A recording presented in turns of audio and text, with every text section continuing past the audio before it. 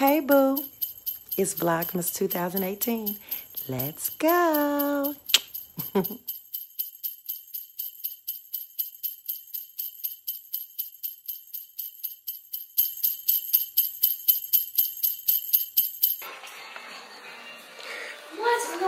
right. Have a nice little situation. And then your husband come in and drop all of his hunting trip stuff on the floor. Yay. Favorite son. Doing what he likes to do best. What you doing? Playing the game. What game? Fortnite. Johnny, Granny wants to speak to you. Okay, put on. Hi, Granny. Hey, how are you today? Good. Mommy told me you want a suit. Oh, yes, I do. I want to take you to get you one. How about that? Can I do that? I think I'm done. What's wrong? I ran out of ammo. It took an L. Did you take an L? I took a huge I'm not buying nothing else for the Christmas tree. I'm not buying anything else. It's just done. Never buying anything else again. Christmas, we have enough. I'm not buying anything else. No, I'm talking about for this tree. I'm talking about for the tree. I know for this tree. That tree downstairs, I'm just like, if it ain't, if that's just ain't. Okay, so now I'm about to order some food. My husband wanted roses. I took stuff out to cook, but it'll be a little bit later before I cook it. So this is kind of just lunch until I cook. Do you looking for recipes I can help you? I want a chicken fajita dinner. Okay. With all chicken. Okay. Oh, and then let me get 4 bean and cheese burritos.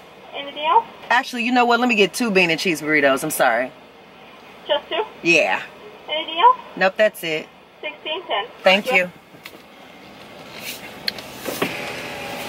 Okay, so I always get overwhelmed. I ordered, so randomly, I'm just about to try this Asian place over by my house, this new. And I ordered a bunch of stuff thinking, oh, my kids will want that. But they love bean and cheese burritos, and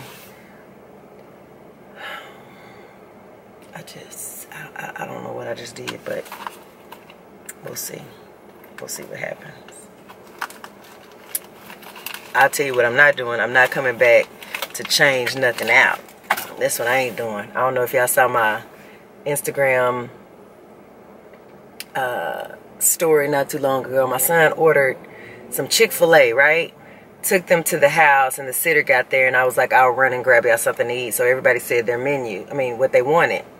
And so I went and came back, and my son was like, you got me nuggets? I wanted a chicken club or something. A grilled chicken club. And I was like, oh my God. So, but he's always like, you know what, don't worry about it. He's always a good sport about it. So I was like, I'm gonna run and get him what he asked for. I went and got it. And, yeah, but I ain't doing that plan today. Either you eat one of these burritos, or you're gonna eat this Asian food, or we got plenty of bread and peanut butter and jelly in the pantry. I'm not taking no special requests. Kids is eating what they gonna eat today. Okay? Mom ain't doing no hoop jumping today. So, that's where we are. And we'll see what happens. Oh. Hi. Okay. Hold on. I think I gave you the wrong. Perfect. Thank you.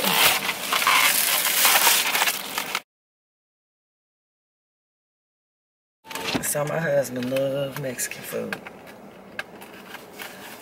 It don't matter what can, well, he ain't gonna eat no Taco Bell or nothing like that, but he just like, and I do too, just for whatever reason, I just ain't feeling it today. So, we're about to,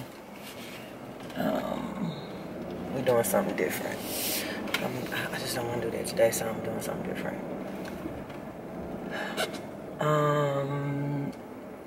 You know, I'm trying to figure, so my husband has a huge, I mean, when I say huge, I mean huge family. So on Christmas, like when we first started getting married, and his family is also older.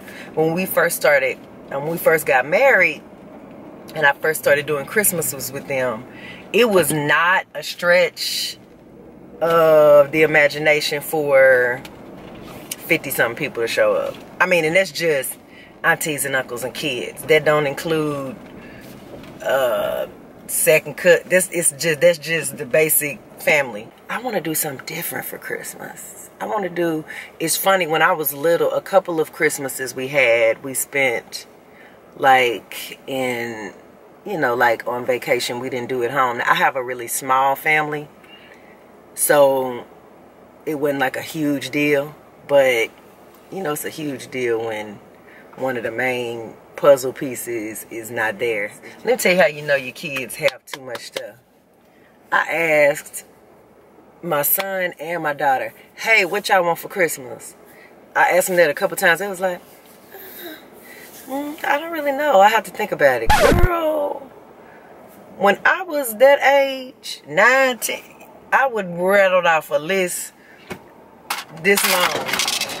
Like this, and then had a staple and staple this onto it because it had my additions on there. Like, oh, I forgot about this, I forgot about this. But I just told them, I said, that's because little kids these days, they get stuff all year round. So it ain't no big deal. They like, I already got that, I already got that. So this year, they're not going to get a whole lot of stuff. We're giving more than what we would normally give. You know, it's super serious when they don't have no more baskets left in Target.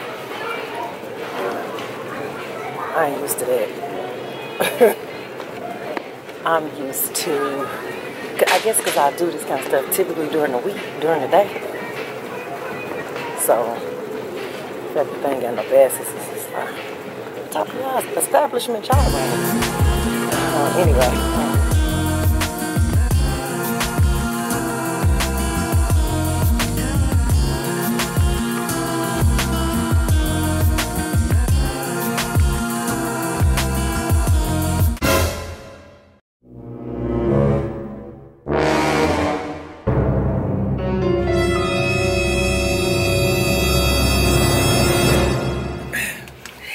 Yeah, so this girl in the store, in Target, just gave me the plug. Lord. Y'all probably knew about this already. She told me that the Target app has this thing where you can scan your receipts in and it'll give you back 1% or something like that. I'm like, girl, shut up. I'm gonna be rich. I'm thinking, how far can you go back? Now, I got to read about it because I don't know what that means exactly. I don't know whether you, because she said something about you get to spend it on other, I don't know. However, I'll take it. It sounds like a win to me because the Target, so they got the Cartwheel app and the Target app. Both of them have like coupons and stuff on them, but I don't ever think about the Cartwheel app until I'm in the store at the register and then I don't halfway know how to work it. So, I could have known about it a long time. It's like, dude, it just so. But today, she told me about that, and I'm gonna go home and scan my 35,000 receipts I did in Target for the last week, and see if I can get to the low 1% backed out. First of all, it's hard vlogging in a store, for me. A lot of people do it all the time, but I guess I haven't gotten used to it, and I don't do it a lot. I just feel like a creep sometimes because I don't want people thinking I'm filming them specifically. Like, Precious, I'm not looking at you. I'm not filming you. At least I'm not trying to specifically. You might be in the background or something, but I'm not As a matter of fact, I dodge seeing other people in the film just because I don't want nobody to feel uncomfortable, because I might feel some kind of way. I don't know. You know, we're immune to cameras these days. Anyway, I'm gonna get better at the in-store vlogging, because right now I feel like I'm giving y'all nothing but that car action. So we'll see.